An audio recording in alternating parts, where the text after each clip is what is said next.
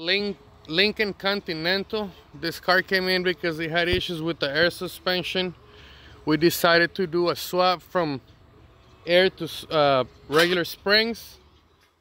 It had the active suspension on the front, and after doing the swap of the struts and the rear springs, I was getting a display error saying that I had issues with the air suspension.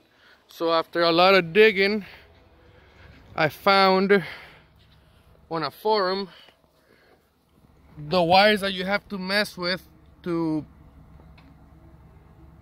get rid of the light on the dash. So light green wire with a black strap you have to ground so that you have easy power steering, otherwise the steering gets hard.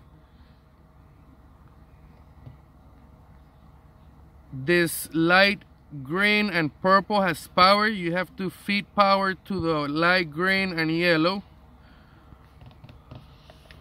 You have two twisted wires which are pink and light blue,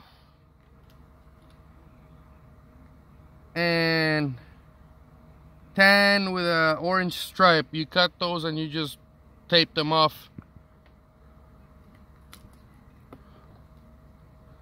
The light green with a yellow stripe leading to the trunk, you do nothing with. The light green with a black stripe, you do nothing with. The one leading to the trunk. And that's how you get rid of the light. I'm gonna post the wires and what you have to do in the description. I know the video is kind of shafty, but there is no more light on the dash, so that's basically how you do it. This is under the back seat. You have to remove the back seat and the wires will be here. All right.